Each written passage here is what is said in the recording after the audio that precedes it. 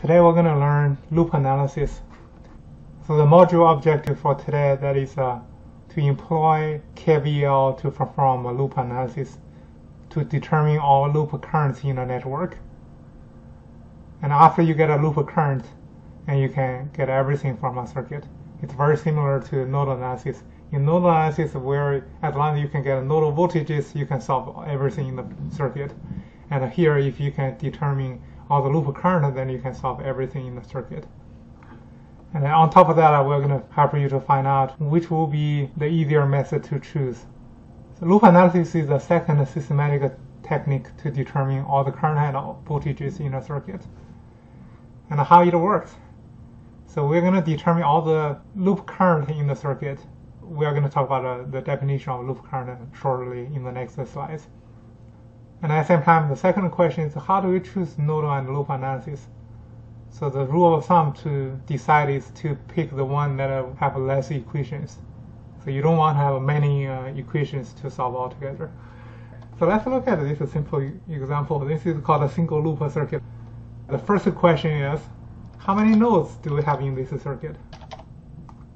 One. Ready? Sent. So we have a student picking from 0 all the way to 5. So it looks like we need to review the definition of Rudy is very confident. He said 4. So let's see how many nodes we have. Nodes is the definition of the junction between elements. So we have two elements over here, so it means there is one node here, right? That is the junction between the two. And similarly, between these two elements, there is one node. I will put like a node B over here. I have two nodes already. Between these two, there is one node, right? So that's a 3. Between these two, there is one node, 4. Between these two, there is one node, that's a 5. So that's a 5 nodes in the problem. So how many loops? Let's get ready. How many loops in the problem? Alright, send your answer. So in this problem, there is only one loop. Loop is a closed path that never goes through any element twice.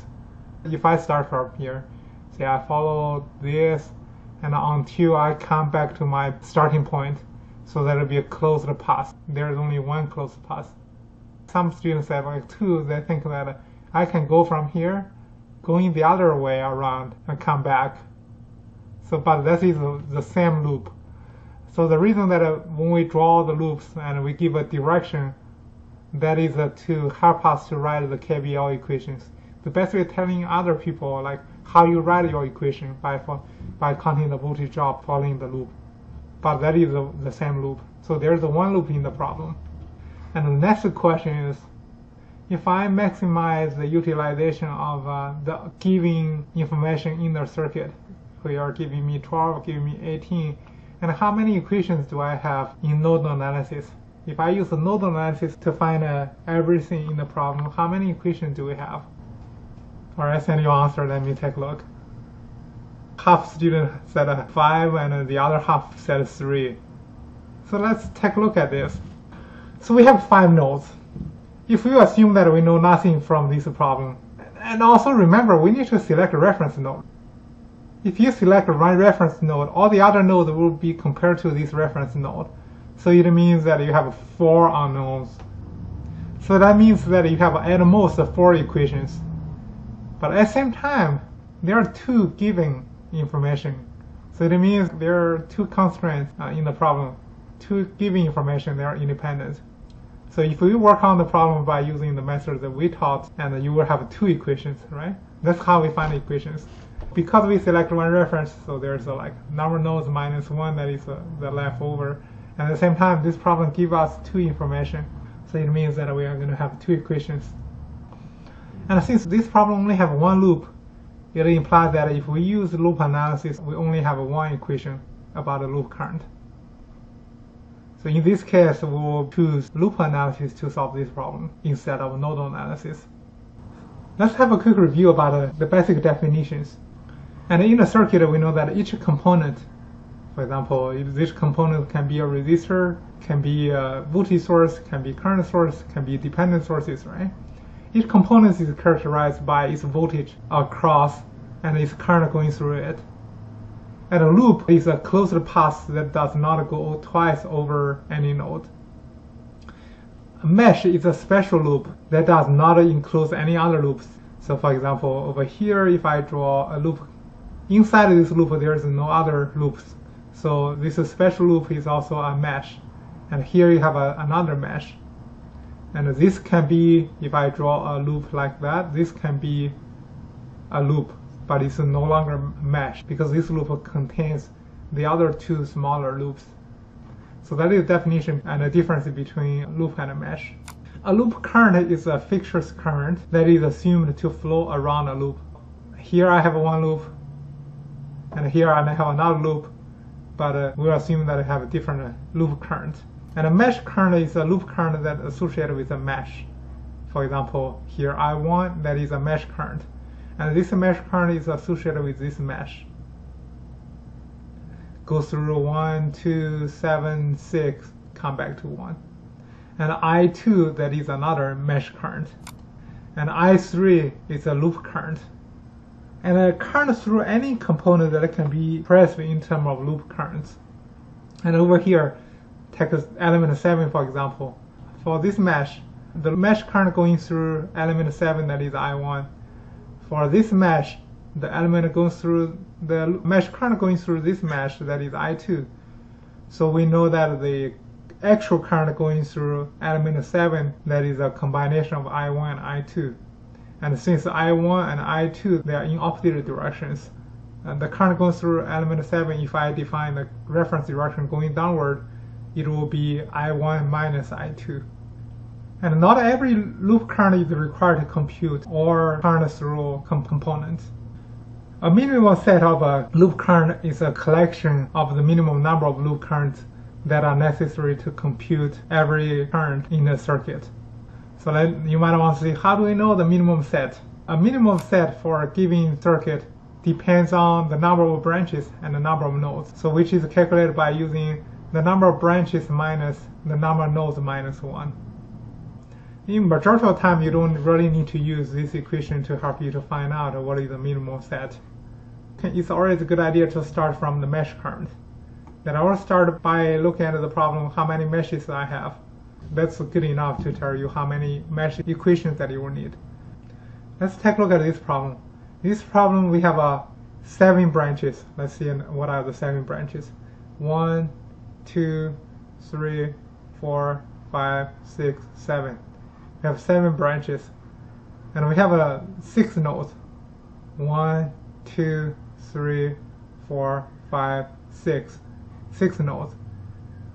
So 7 minus 6 minus 1, that is equal to 2.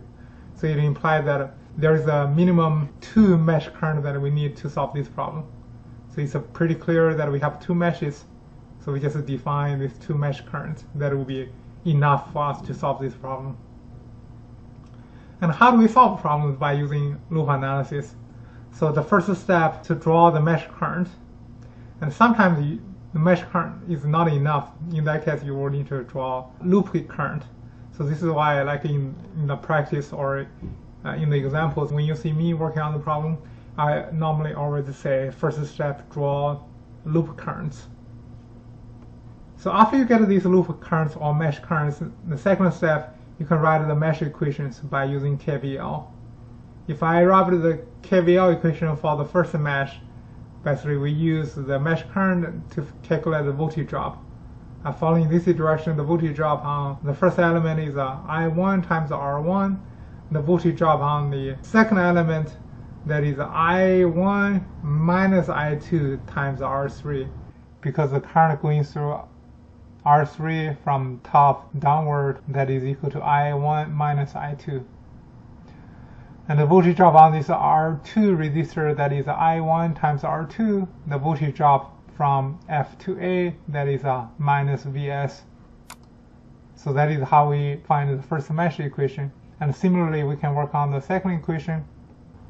To write the second mesh equation, if we start from here, the voltage drop on this R4 resistor, that is I2 times R4, voltage drop on R5, that is I2 times R5, which becomes I2 times R4 plus R5.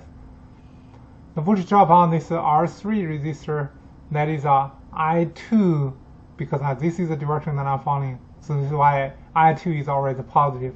And it's a share, this resistor is shared with I1. So I1 is going in the reverse direction of I2. I2 is going upward in this branch, but I1 is going downward in this branch.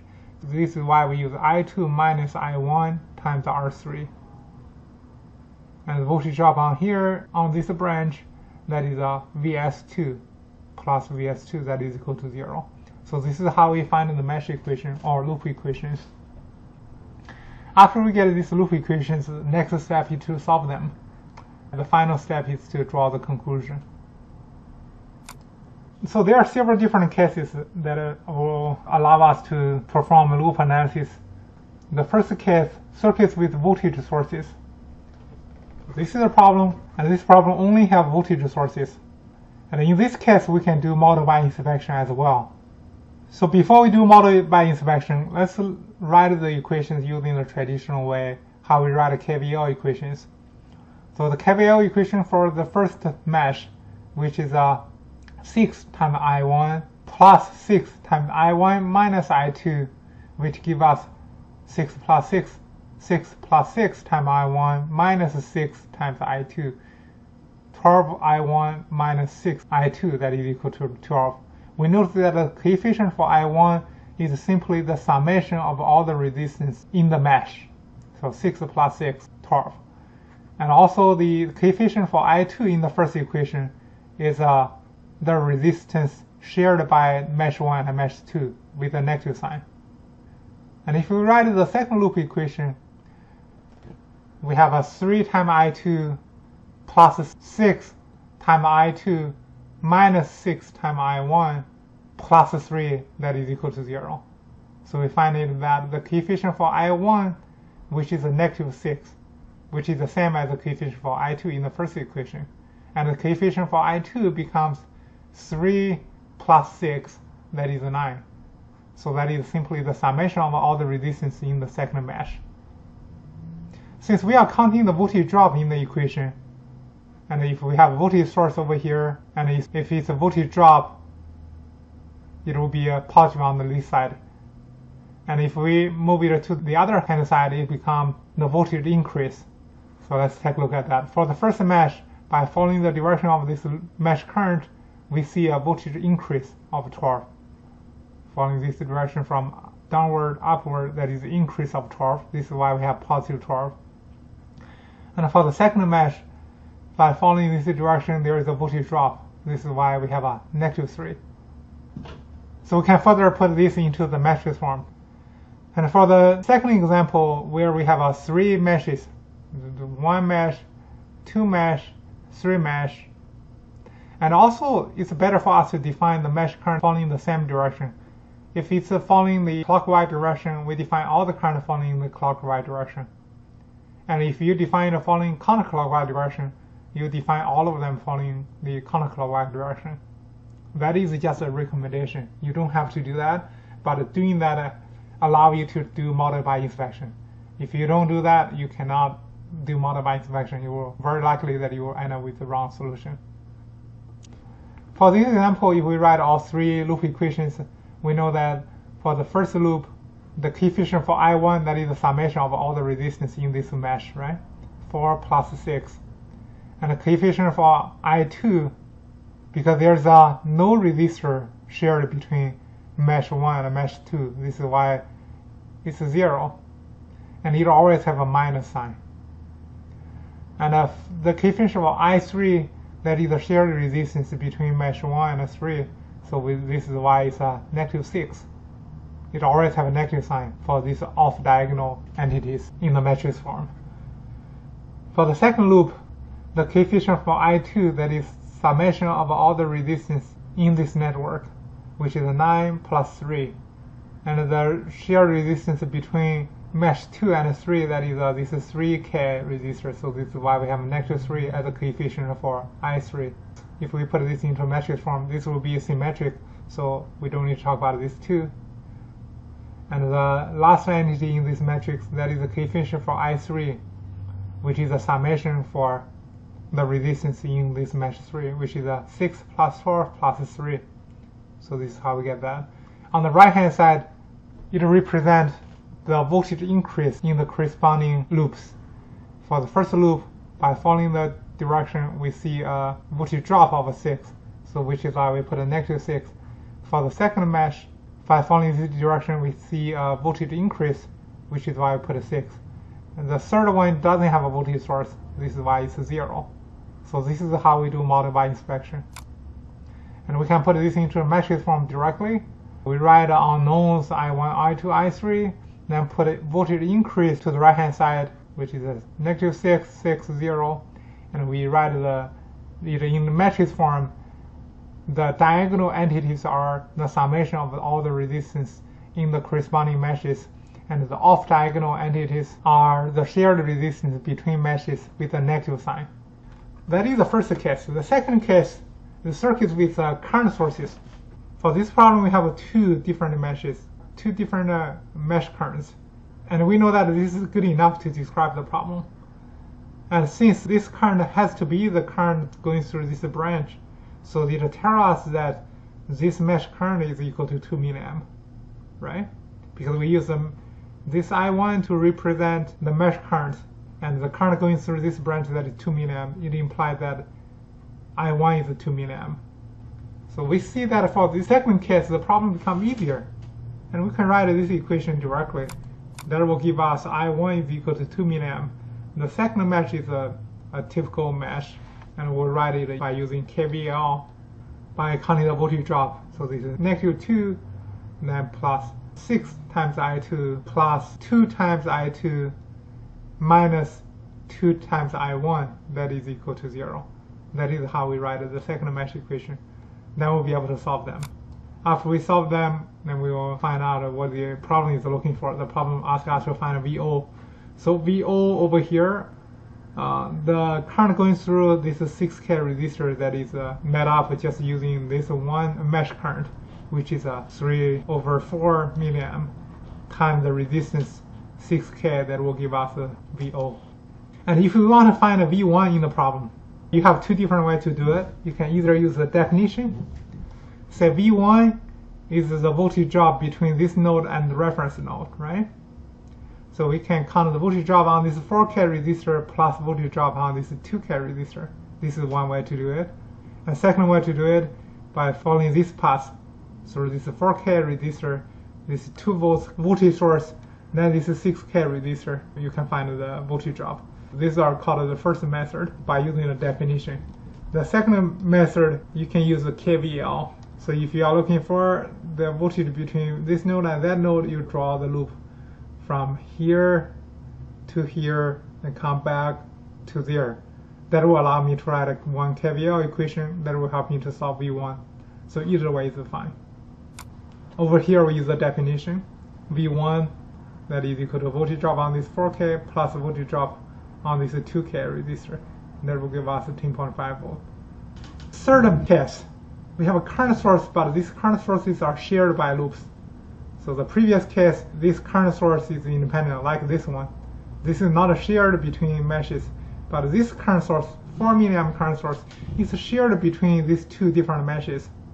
And the way to solve this problem, the first step is select the mesh current, like what we did. We select this mesh current.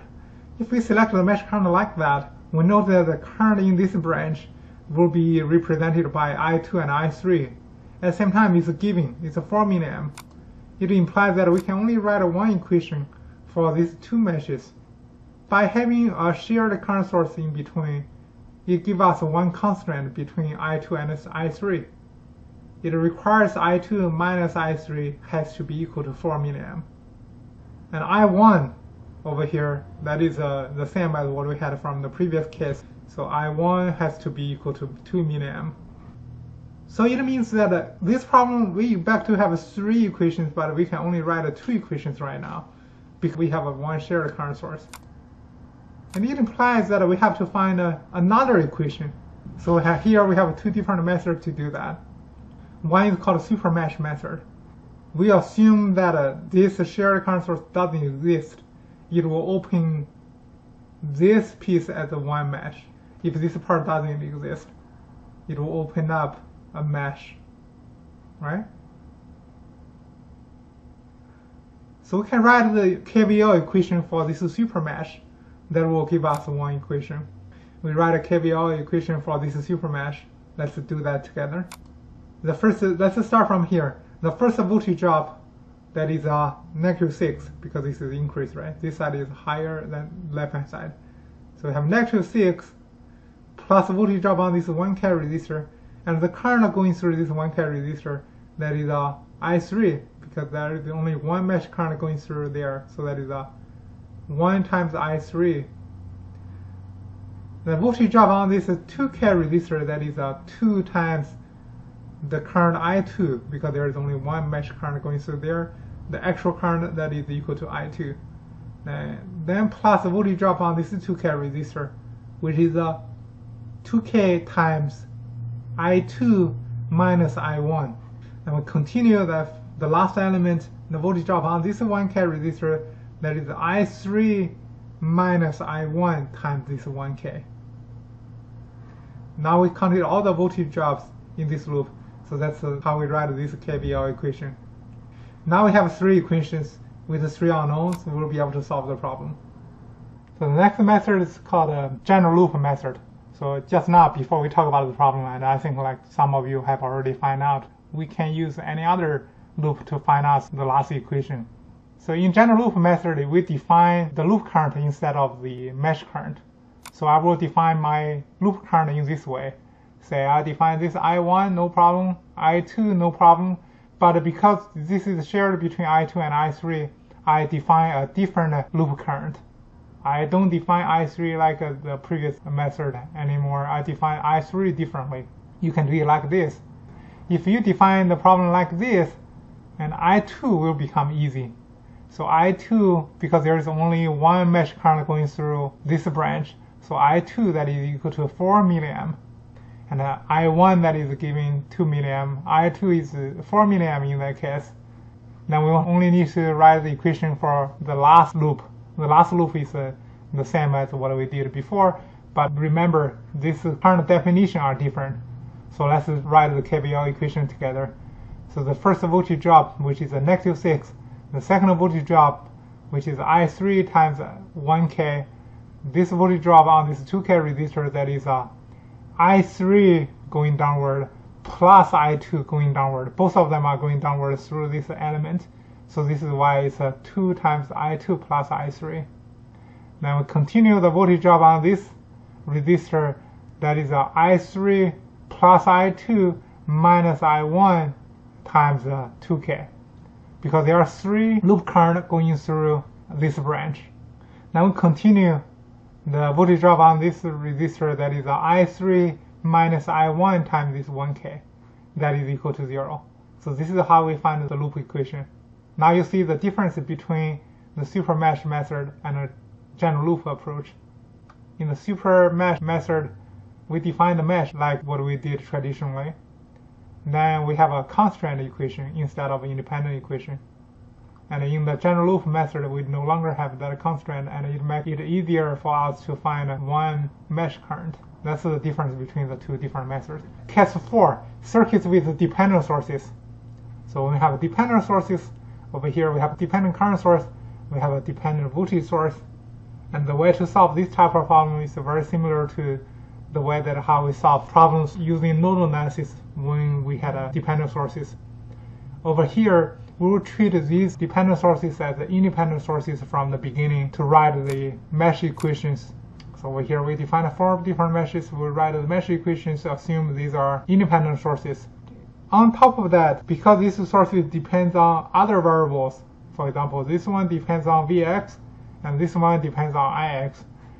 In addition to these equations, I need to find the equation to describe these controlling variables in terms of these mesh currents. To find Vx in terms of this mesh current, we need to use the Ohm's law. So Vx is the voltage drop from here to here, which is equal to I3 minus I1, because I1 going to the other direction, times this 2K. So that is Ohm's law, how we write the controlling variable for Vx. And the controlling variable for Ix, let's see, Ix is the current going through this branch. We know that there are two mesh current going through this branch.